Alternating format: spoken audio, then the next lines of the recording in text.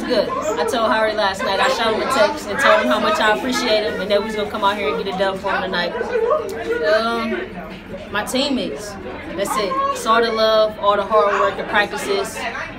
We was prepared for it. We worked hard for this.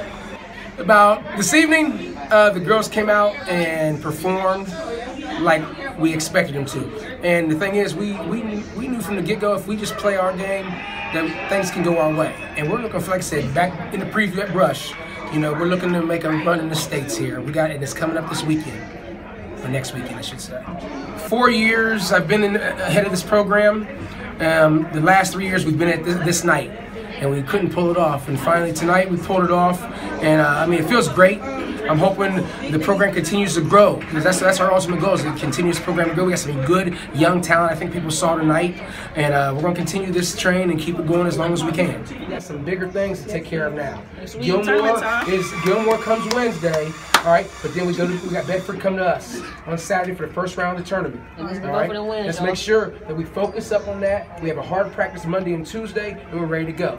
But hey, for tonight, you're champions. Hey!